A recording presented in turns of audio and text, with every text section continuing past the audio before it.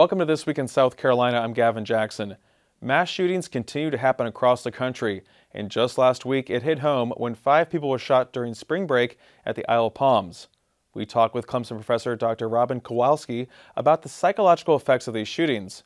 But first, Governor Henry McMaster, along with SLED Chief Mark Keel, called on the legislature to strengthen gun laws. And Chief Keel joins me now to discuss how to keep our communities safe. Chief, thanks for joining us. Happy to be here. So this week you joined the governor and the Isle of Palms Police Chief Kevin Cornett in calling for tougher gun laws in the state following that mass shooting at IOP over the weekend on April 7th. What measures do you want to see the legislature pass with less than a month left in session? Simply put, we need a true felon in possession law in South Carolina. It's something that we've been working on for a number of years. Law enforcement has been talking to the General Assembly about, and that's simply what we need. We know that here in our country and here in South Carolina is no different, that a small number of people commit most of our crimes. And we see that in our numbers this past in 2021. If you look at 2021, we had 566 murders in South Carolina in 2021, the largest number we've ever recorded. 322 of those murders were committed by individuals less than 25. And 59 by people under the age of 18. We've seen a 52.2% increase in murders over the last 10 years. You look at weapons law violations, again, we see the same thing. We see a 4.1% increase in weapons law violations in 2021, 80.8% increase in weapons law violations over the last 10 years. 91% of those violations involve weapons, 76% handguns. If you look at the total number of weapons law violations in 2021, 9,728, and 6,500 of those weapons law violations were committed by individuals under the age of 25. So again, 2/3 in the individuals. We need again a true felon in possession law so that we can hold those prolific offenders accountable here in South Carolina. Can you elaborate on what a felon possession law is? That for all felons? It's for all felons. So what we would like to see in South Carolina is we would like to see our law mirror the federal statute.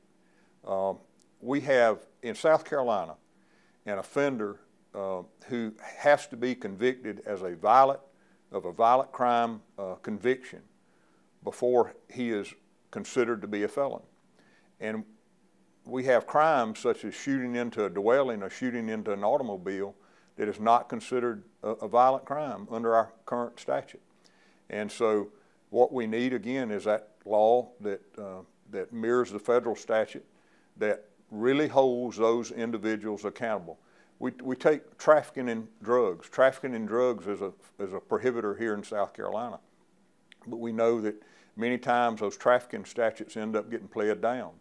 And if they're not convicted of a trafficking statute when it comes to drugs, and we see so many gun violations connected to drugs in our state, then again, if they're not convicted of trafficking, they're not considered a felon, and they're not prohibited from possessing a firearm. So that is one law that you want to see strengthened. What about illegal gun possession? A lot of these folks, I mean, we're talking about people. I think looking even back to the Columbiana mall shooting last year, which is about a year to the date of this other mass shooting we just saw in IOP, that a lot of people have illegal guns, but they can keep getting these legal guns and keep getting a slap on the wrist, essentially. What more needs to be done to stop that?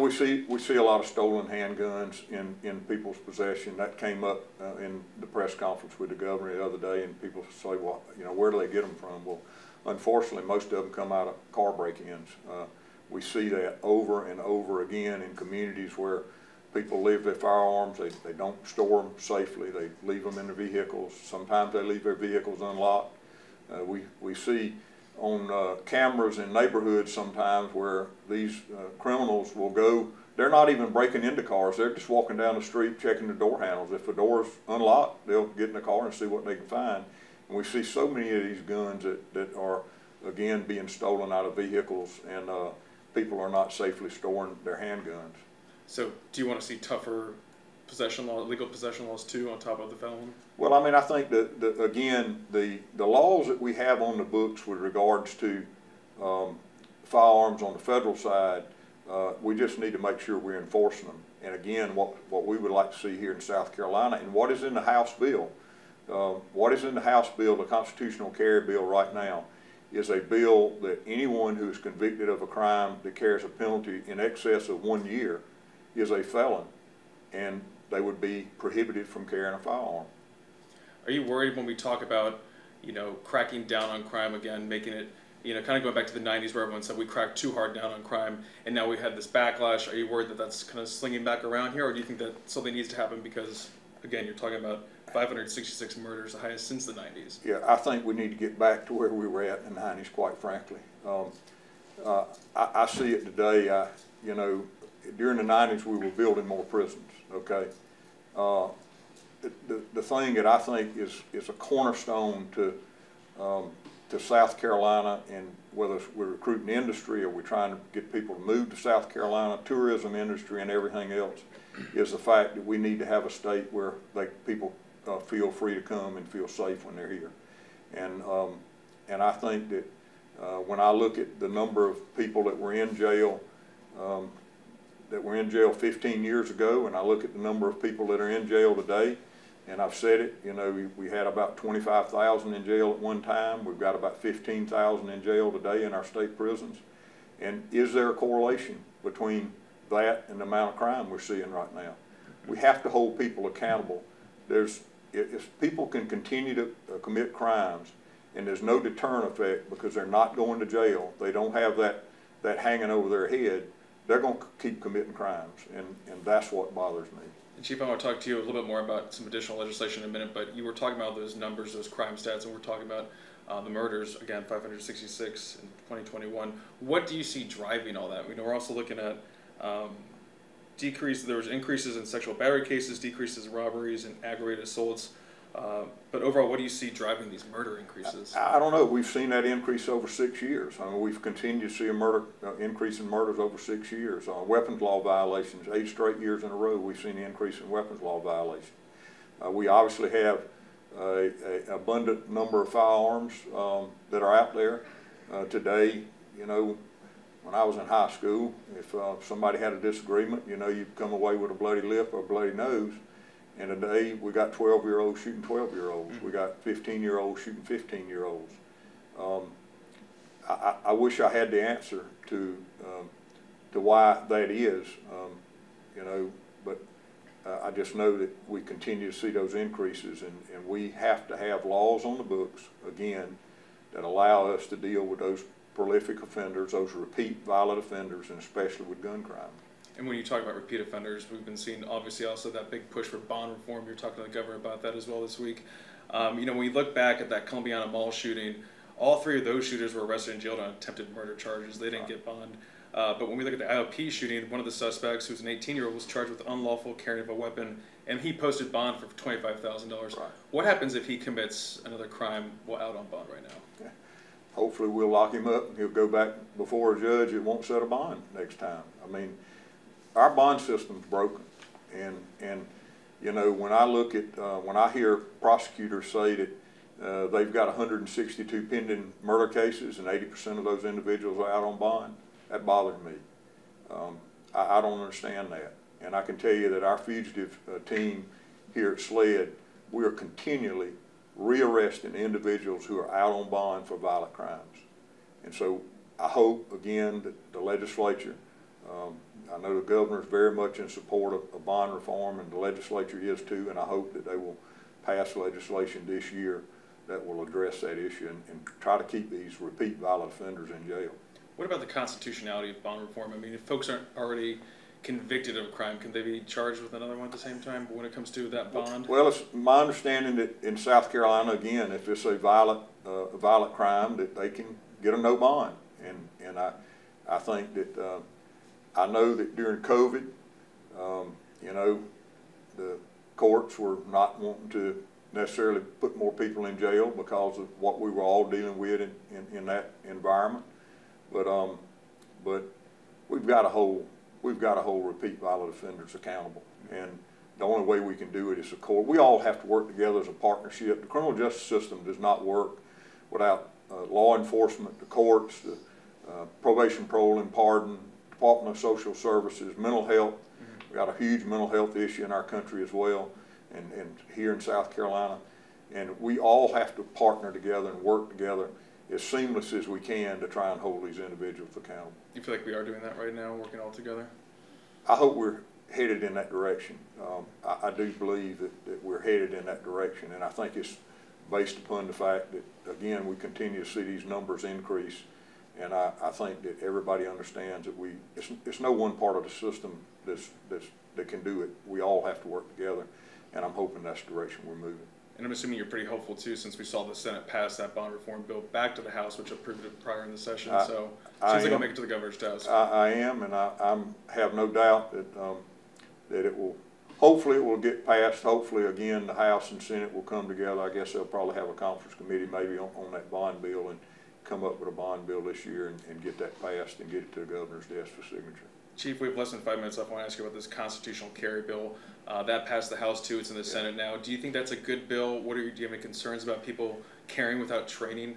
I have great concerns about it. I have never supported that, but at the same time, I will tell you this year we've a lot of law enforcement associations have been sort of neutral on it, and we've been neutral on it because we are desperate to get a true felon in possession bill, and that is in the House bill.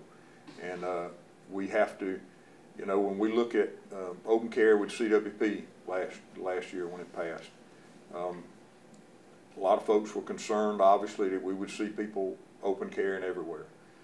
I've not seen that. I travel all over the state all the time, and I'll be quite frank, I've not seen one single person carrying open carry. Is that just a handgun or a long gun too? Handgun. Well, the long gun was not prohibited already. Mm-hmm. So I've just not seen it. I know, talking to some of my local sheriffs, and especially in rural areas, they've seen more of it than I have. But again, I am concerned about it. I am concerned about people not having training. I'm concerned about people not having training with regards to how to store a weapon safely, just like I was talking about leaving it in automobiles. And I'm also concerned about an individual carrying openly that legally does not know when they can use that weapon.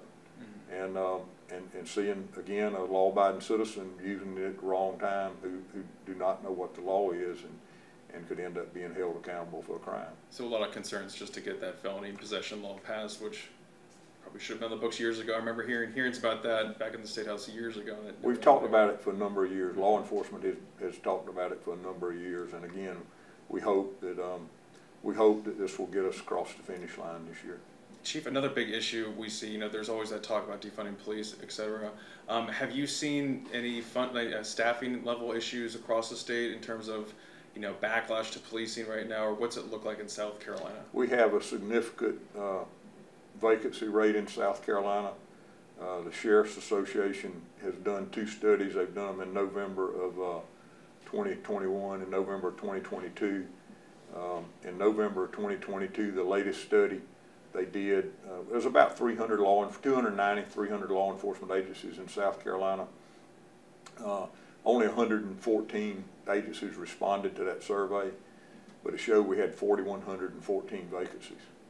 A large number of those vacancies were at SCDC and Department of Juvenile Justice, but it showed that it was about 1,700 vacancies in first responder type law enforcement, your city and county law enforcement, where when you have your house broken into, that's who you're calling. Mm-hmm. And so it is a significant problem, not just in South Carolina, but across the country.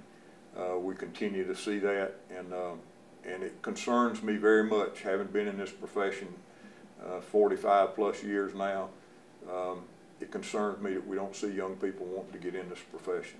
Mm-hmm. And so I don't know where we're going with that. With about 30 seconds, I want to ask you just about fentanyl and the increasing overdose deaths that we've been seeing according to DHEC. From 2020 to 2021, deaths involving fentanyl increased more than 35% in South Carolina to 1,494 deaths. What's being done to crack down on this? What more do you guys need? We need a trafficking and fentanyl bill, which again, we've got 2 bills that have been introduced, one by the House, one by the Senate. Drug-induced death by the Senate. It's been passed and gone to the House, and then trafficking and fentanyl is passed by the House, gone to the Senate. We hope both those bills pass this year. And again, I have said, and this is not a political statement, but this administration that we have in Washington, D.C. has to get their head out of the sand, and they have to do something about our border. As long as our border stays open, we're going to continue to see deaths because of fentanyl. It is pouring across our border at unprecedented levels, and it's going to kill a whole generation of young people in our country if something's not done about it. A lot going on in the country and our state. That's Chief Mark Keel, SLED. Thank you so much, sir. Appreciate it. Thank you. Dr. Robin Kowalski is a psychology professor at Clemson University, and she joins us now to discuss school and mass shootings in her research, as well as mental health. Dr. Kowalski, thanks for joining us again. Thanks so much for having me. So, Dr. Kowalski, we've seen horrific mass shootings remain in the news, including school shootings. There was that horrific shooting at a school in Nashville last month that left 3 adults and 3 students dead at the hands of a 28-year-old woman who was later said to be a trans man, which means he used male pronouns. And now no evidence linked the shooter's gender identity to the motive for the attack, but the Nashville chief of police said a sense of resentment may have played a role in that shooting. Can you refresh us on your research and some of the background when it comes to school shooters and what motivates them to commit these heinous acts? Yeah, I'll be glad to. So in the research that we've done, and when I talk about, antecedent conditions, I don't in any way mean to profile, but, these are just things that a lot of the shootings seem to have in common. And we've come up with 5 primary predictors, antecedent conditions, and one of them is a long-term history of rejection, for example, being bullied. And, of course, we know that people are bullied for anything that makes them stand out as different from what particularly kids consider to be the norm.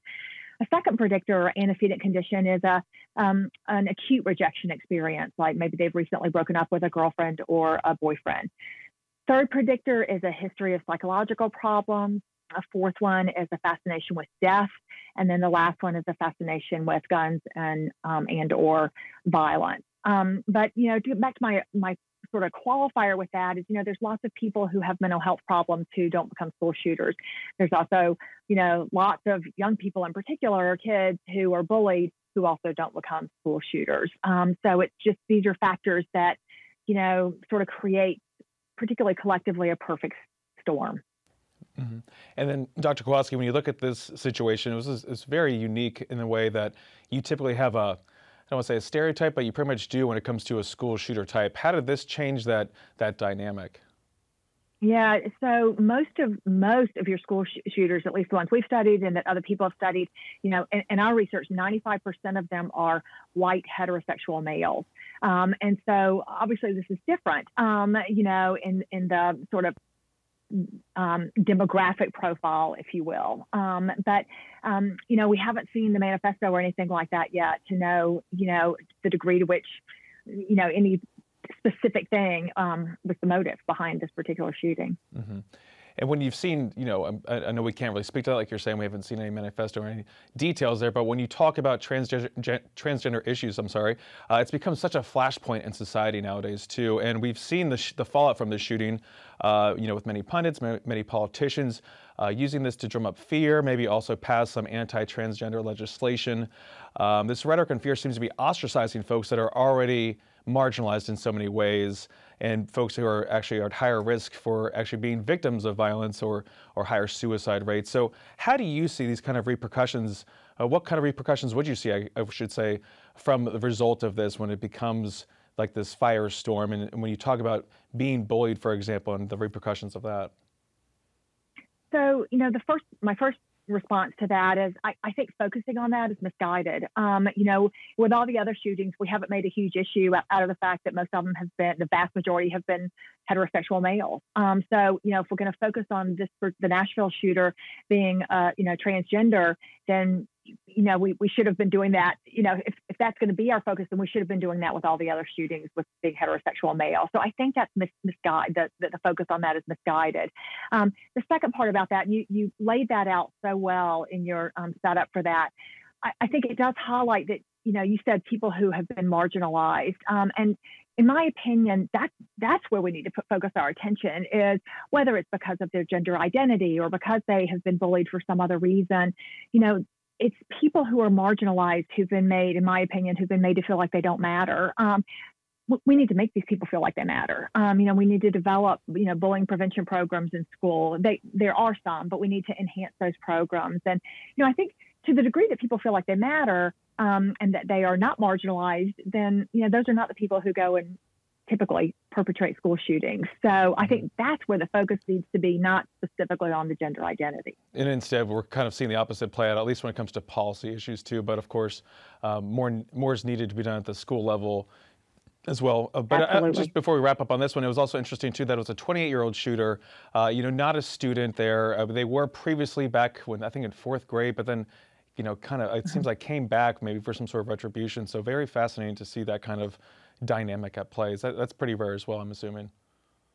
That's very rare. Yeah, at least according to our research, the median age for the school shooter is 15. So, that he was considerably older. And what that shows you, in my thoughts, again, we don't know a lot yet because the manifesto hasn't been released, and we don't know what that manifesto is going to say. But it suggests that some of those effects of maybe being bullied as a child or whatever can have, those effects can be really long lasting, and that it just maybe has just accumulated over time, and maybe now they had the means and the resources and the availability of the guns to act on it.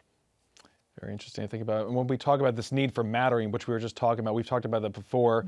I want you to elaborate on that concept a little bit and how we can be better about it, because you can mesh that concept with some other shootings we've been seeing, unfortunately, going on across the country. Yeah, so by definition, what mattering means is, making other people feel like they're important or significant. And the converse of that is people who feel like they don't matter. We could call it anti-mattering. And, people who feel like they don't matter sometimes say that they feel invisible. And again, previously you mentioned the term marginalization. And, you can imagine, particularly if you're a young person, maybe elementary, middle, school, being at school and feeling like you're invisible. And so, sometimes people who are invisible want to be seen. One way to be seen would be to perpetrate a school shooting. So I think that there are so many ways, really easy ways, that we can go about making people feel like they matter. And Dr. Kowalski, kind of along those lines too, we saw that horrific shooting in Louisville at that bank on April 10th, where 5 people were killed. The shooter was apparently suicidal, had a history of depression, and was apparently about to be fired, perhaps. I know a lot of these things you said, just because that you have mental health issues doesn't qualify you to be a shooter in that regard. But, what do you see as like a root problem for a lot of this? I mean, are we just a broken society because we have such a higher prevalency for these shootings than other countries across the world? Well, I think, I don't like to get into gun control debates when I'm, doing interviews and things like that, but I do think that's a critical issue. It's just availability of guns, and particularly for mass shootings where the perpetrator's older, they can access the guns legally. And, states differ, and, the different regulations and that they have for availability of those. But, I know that in that particular state, there are no restrictions really for access to guns. So I think it is.